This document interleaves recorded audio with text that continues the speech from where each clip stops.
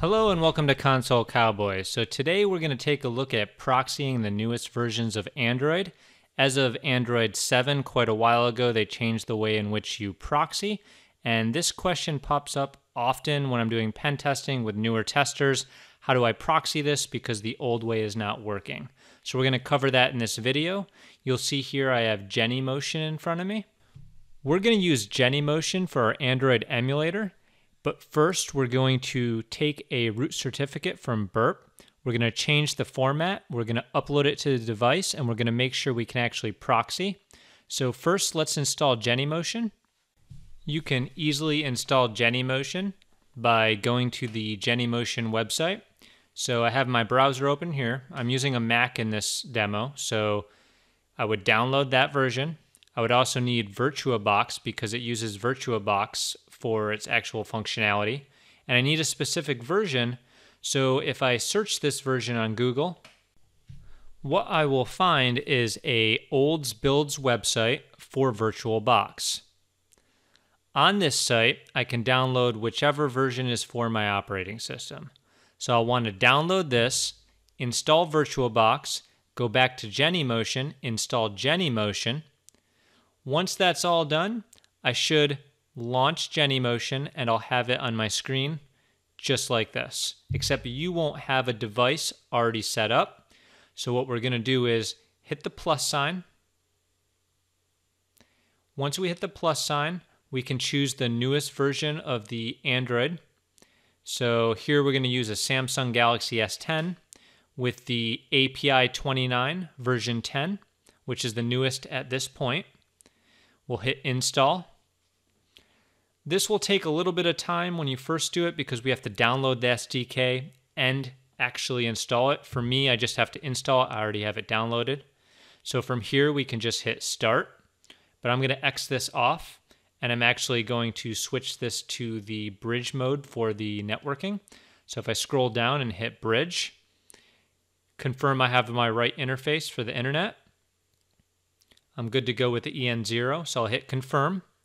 And now we can start this up by just double clicking it. This will take a minute to boot, so I will fast forward the video.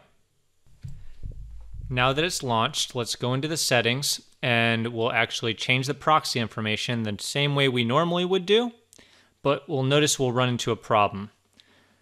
So as I click into the Wi-Fi settings, in advance, I'll need to add my proxy information, which I can get from my Burp proxy. So let's open that up. Once we open up Burp, let's go to the proxy tab. You'll notice it's on a 127.0.0.1 address. Since this is a device talking to Burp on the network and it's not on our computer technically, I'm going to need to use my main network address, which is going to be that 8685. So I'll select OK.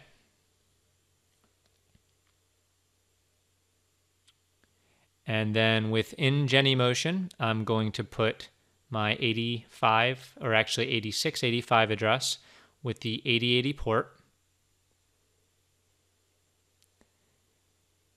And once I hit save, we're going to open up a web browser. Now, usually in the old Android, if we browse to something without the certificate installed, it would just tell us, hey, do you want to accept that? So here we'll say google.com.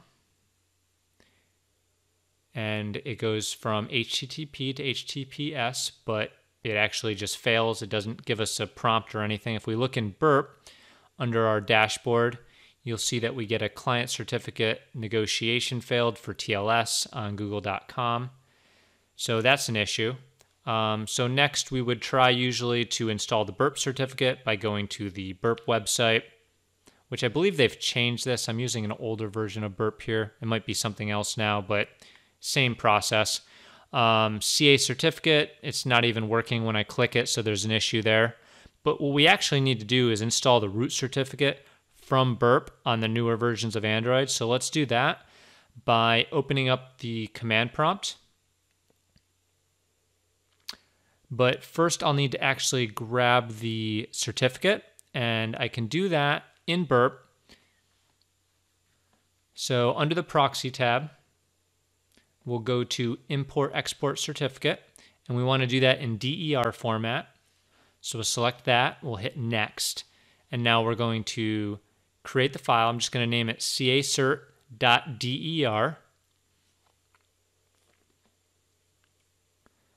And once I save that to the Android testing directory I made, it'll say successfully exported. Perfect.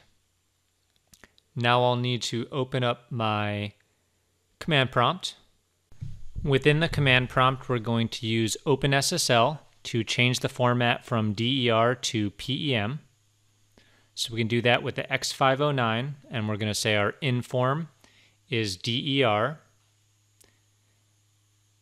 and our in file is going to be that cacert.der we exported from Burp. And our out is going to be the cacert.pem. So that successfully worked. You'll see we have a cacert.pem, a cacert.dir. Perfect. Now we need to run one more Openssl command in order to grab the hash of the certificate subject name. So we'll do that again with X509. This time our inform is going to be pem because we're using our pem file we created. And we're going to use this subject hash old, which grabs that hash of the certificate subject name. We're going to say our in file is the cacert.pem file, and then we're just going to use head to grab that. So we'll pipe that through head. And we'll see the hash value there. So let's copy that. And now what we're going to do is just move the pem file to a new file name with a .0 extension. You'll see that when we're looking at the Android device, it's just the format that they use for these files. So we'll change it to the hash with a .0 extension. So if we do an ls, we'll see our file there. I'm just going to copy this.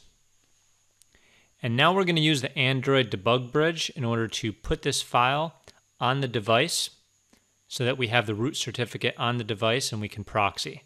So first we'll check the devices with the ADB devices. We'll see our device there. Now we'll push the file. Let's put it into our SD card. So we'll say Android push, the name of the file, and then we'll just put our directory name, which is going to be /SD card/. Looks like that worked successfully. So now let's hop into a shell. And what we're going to do is move this from the SD card into the proper directory within the etc directory. So we'll say move SD card, the name of our file, and we'll say system, etc, security, and that's going to be in the cacert directory.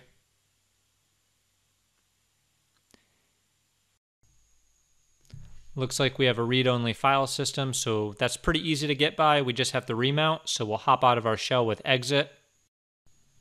And then all we need to do is do a ADB remount, and then we can hop right back into our shell and get to work. So now let's run that move command again. So we're just going to move it from the SD card, the file we created, into that etc security cacert directory. Except this time we shouldn't have any issues with the read-only operating system. So we'll do that. We didn't get an error. We should be good to go, but we do need to change the permissions on it. So we use typical Linux commands, chmod, and the permissions you're going to need are 644. So we'll do that on the system, etc security, cacerts, and then our file. And one thing you'll notice in here is, like I said before, that's the format of the certificate, that .0. So we'll do it on ours, and we should be good to go from there in order to proxy, because now we have the root certificate in the correct place. So now let's do a quick reboot in order to make those settings take place. I fast forwarded to my phone already rebooted, so you don't have to wait and watch that. And now I'm going to check and make sure that the certificate installed properly. So I'll go into my settings and I'll search for trusted, and you'll see a trusted credentials. If we click that and we scroll all the way down, we're going to be looking for that port swigger.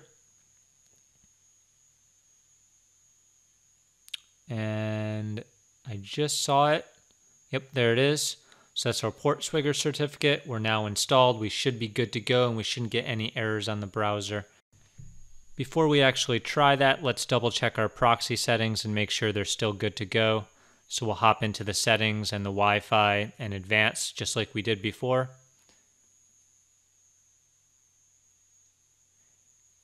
And hit that pencil icon, and we'll see, yep, we have 8685, so that should go right to our Burp proxy.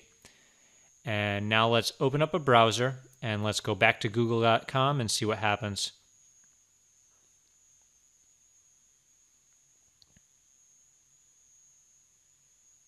Hit enter. You'll see the redirect, and we actually get google.com.